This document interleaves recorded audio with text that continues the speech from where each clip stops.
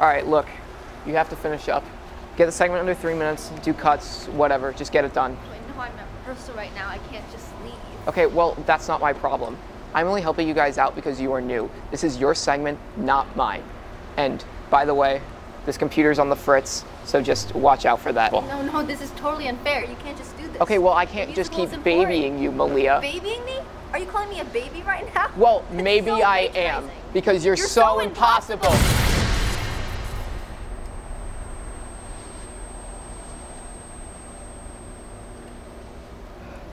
Wait, what happened? Did we switch bodies?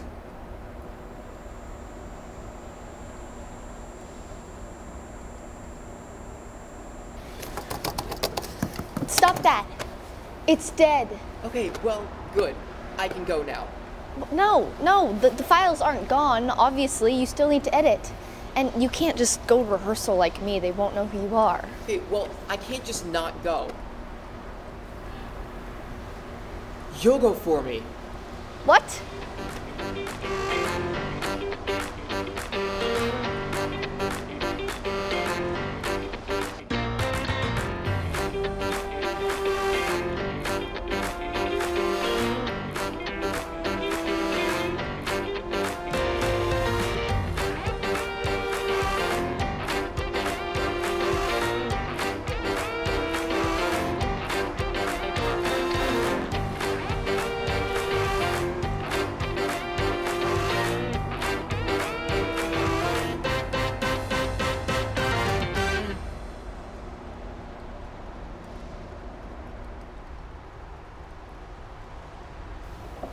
I don't know if I can do this, Malia. I hate theater. You got this. It's all in the attitude. Thank you so much for teaching me your ways. Do you want to go outside for a second, get a breath of fresh air? Sure.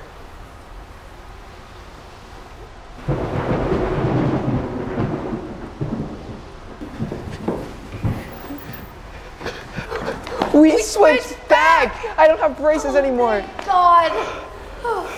I'm gonna go to rehearsal now. Wait, what about the segment? Ugh.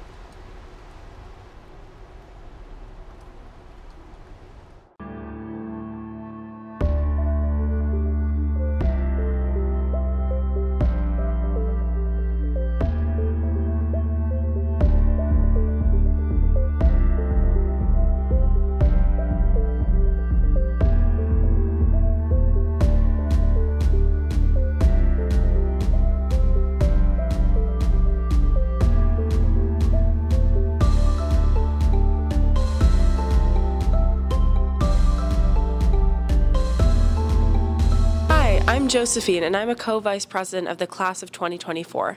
This week, the Transcript talks to the Feminist Collective, looks into Freaky Friday, and investigates the TikTok ban. Hamped Up talks basketball, and Wheel of Courses looks into the plant science and food justice class.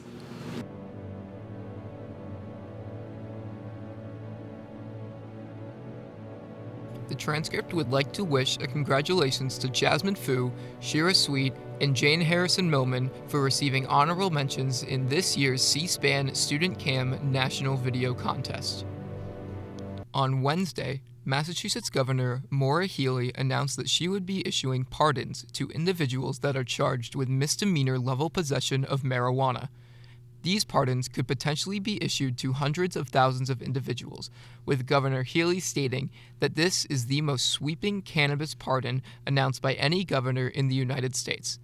In other news, the city of Northampton has ordered Haymarket to cease all operations until the cafe can obtain a proper license. This order came within just a few weeks after the business announced that it was reopening. I'm Michael Torno, and thanks for watching. This month is Women's History Month, a national recognition and honor of women's contributions in American society. Despite having a month dedicated to celebrating women's history, the National Women's History Museum found that less than 25% of all historical figures covered in U.S. schools are women. At NHS, the Feminist Collective was created this school year as a place for everyone to discuss current social justice topics surrounding women's experience and be a safe space for all to join. This week, we talked to the NHS Feminist Collective about the importance of including and centering female figures in historical education and discussion, and how that can be done in a more inclusive way.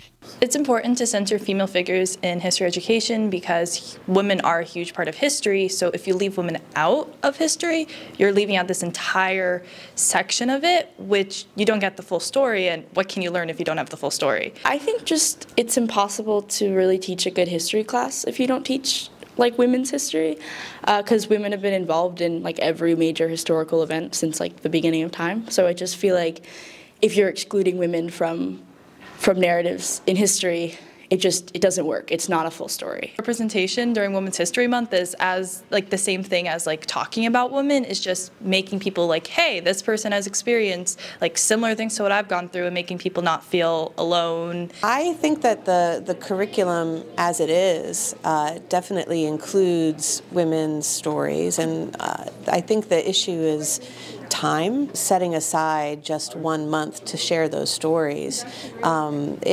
It doesn't make sense to me, because these are stories that are woven into all histories, and we need to talk about them all the time. When we're only given enough time to do, the greatest hits, or, what people see as the most significant people and the most significant events, then, the challenge is we're, of course, going to, miss important people and different experiences.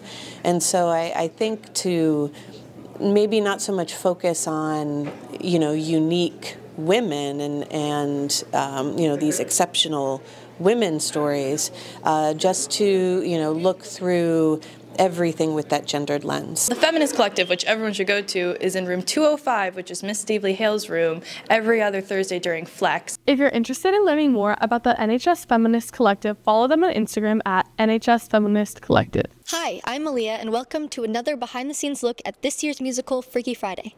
Opening night was yesterday at 7 p.m. in the NHS Auditorium, and there was an amazing turnout. If you didn't go see the show last night, don't worry, because there will be 4 more performances. Today, we will reveal what the final week of rehearsals was like for the cast, and admire all of the hard work that was put into this musical to make this production possible.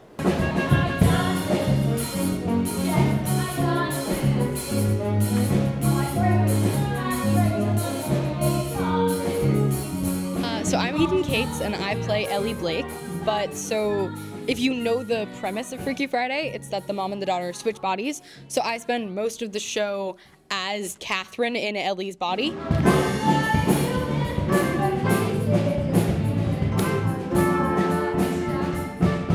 So I'm the opposite of that, where I am Catherine, so I play, at the beginning I'm Catherine, and then for most of the show I'm Ellie because of the switch. I think that this year, actually, everyone locked in. Yeah, the songs this year are really insanely hard, and the harmonies are super complex, and everyone sounds really amazing, so that's really cool to know that it's really difficult music and we're doing it really well. My favorite song to do is by far Oh Biology, because the dance is really fun, and it does fit my range really well, so I don't have to stress about it.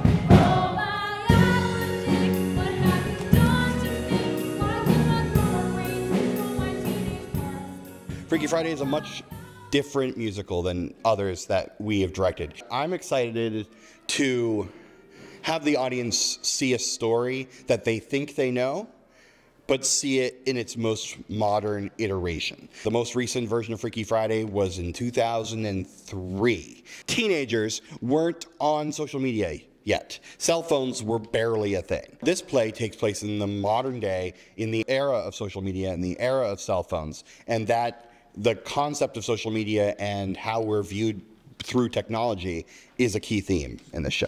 What? Come to Freaky Friday! NHSmusical.com. Buy your ticket. It's super cool and hype and awesome. Thank you so much for watching, and don't forget to support the theater production over the next few days.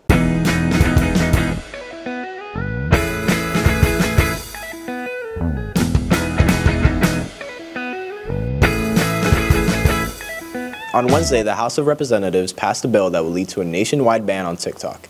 TikTok, which has over 150 million American users, skyrocketed to fame in 2018 after its predecessor, Musical.ly, in 2018, gaining even more followers with the pandemic.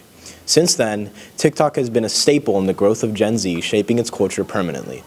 The bill is set to pass if its China-based ownership doesn't sell, as lawmakers are acting on concerns that the company's data mining is a national security threat. Today, we talked to students at NHS on how the possible TikTok ban could affect them and their peers. I think on average I spend like an hour maybe on TikTok. 20 minutes a day to like an hour 15 if I'm really doing nothing and sitting on my butt all week. Like an hour and 15 maybe. Oh, how long do I spend on TikTok a day? Probably like upwards of 4 hours. I think that TikTok and all other platforms like YouTube and Snapchat and Instagram all have like these short videos that are like a minute less, and I think it's affected people's like concentration. If it actually gets banned, because I feel like this has been a topic before, then I think it'll be a positive change, but I think that people are so used to it in their lives that it'll be weird. I mean, I think it's an easy distraction. I mean, obviously there's YouTube Shorts and Instagram Reels and other short form content platforms, but overall TikTok is definitely the most prevalent, and it has the slideshow format, which other ones don't, which are kind of brain rot. Well, specifically with teenagers, we have a much shorter attention span. I think TikTok overall has just made us very like unfocused. I think it's just people have gotten so used to TikTok. The ban does happen, they'll be like, oh, it's gone, and kind of just turn to the other short form of content.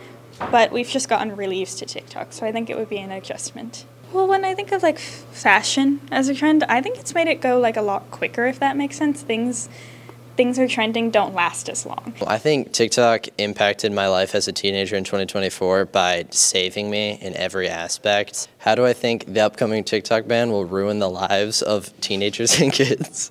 I think it will absolutely destroy the hearts and souls of this generation, and it will leave an army of soulless husks to be controlled. Because without TikTok, there's no free thought, there's no passion, and there's no love in the world anymore. My overall thoughts on this ban is that it's a draconian ban and that it is not based in any sort of logic or reason, and it is a very, very big and obvious infringement of the First Amendment right to freedom of speech. Overall, I am not a fan of the TikTok ban, and I will be avidly protesting in defense of TikTok. The bill now must go to the Senate, then the President before it is passed. Thank you for watching Culture Shock. Y'all ready for this? Hi, and welcome to Hamped Up. The boys and girls varsity basketball teams have recently moved to the MIAA tournaments, where they continued their season in a series of knockout rounds. The boys basketball team fell to Sharon 54-65, while the girls continued to the Final Four. This week we interviewed team members to take a closer look into their season and their accomplishments along the way. I think our team is a really good dynamic. Everyone's super close and friendly and supports one another, which is really helpful, especially having a lot of underclassmen. It's really nice having like all the upperclassmen support them and be really nice to them, and just everyone's great. It's like a big family. Support one another and help one another when we're in like need help and stuff. So I think it's awesome how close we are. I think that we really have some great team chemistry, and so it makes our team play better when everybody on the bench is cheering and when the starters are such good friends and can really cheer with each other and play together. Yeah, there's a lot of great energy on our team. I mean, it is a lot of pressure, especially like for the team, especially as a captain, you know, like not to let them down, but you know, it brings out the best in us and we try to compete and stuff. So I think it's great, the pressure. It's a lot of pressure, especially for the seniors, knowing that it could be your last game, to have a playoff game, and especially in the state tournament. Yeah, going away to Sharon for our playoff game, it was definitely, their student section was a factor, and just being in a new environment completely, something you're not used to. For me, my like pivotal point was probably my senior year. I think that was the year I really started to really kind of unlock the new skills in basketball and kind of really understand the game and kind of solidify my play. Definitely making it to the Final Four was definitely the best moment in my season so far. It was just so awesome being able to hold the trophy and take all the pictures with the team, and the bus ride back was just so fun. So and being able to upset Walpole was just so fun. Semifinals, we played Minnetonka, and it was just a really back and forth game, and it was super good and well played. Thanks for watching. Congrats to the boys and girls teams for playing so hard this season.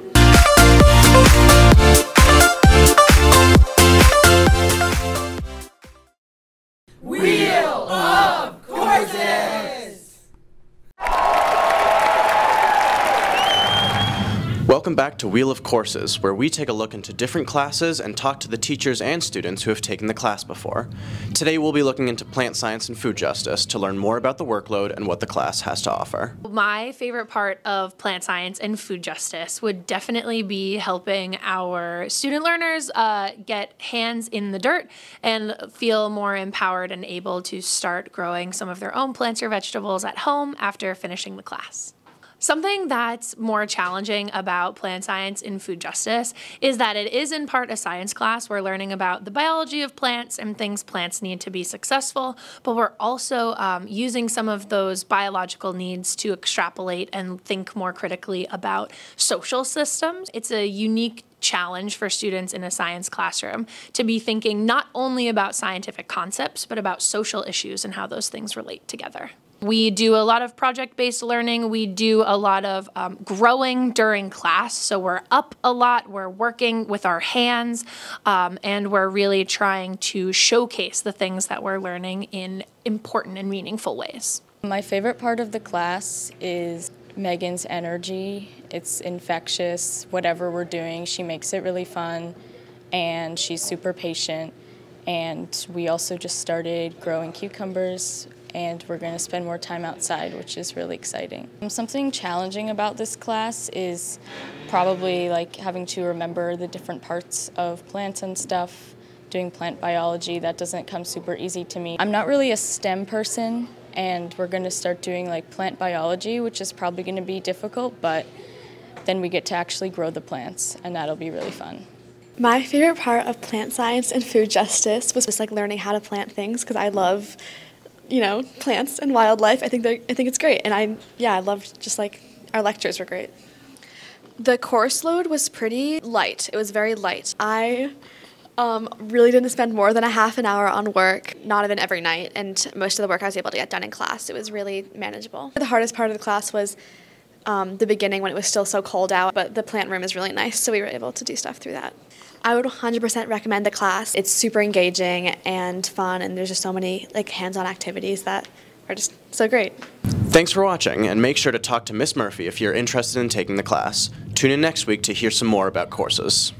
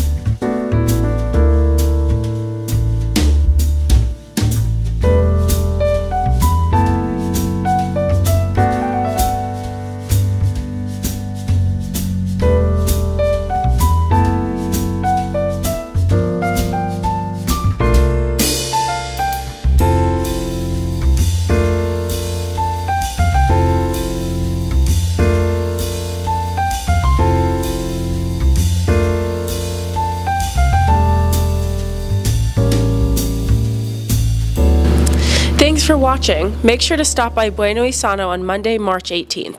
20% of proceeds go to the NHS Class of 2024. Just present the flyer on our Instagram at NHS Class of 24 for your dine-in or pickup order. See you there. We're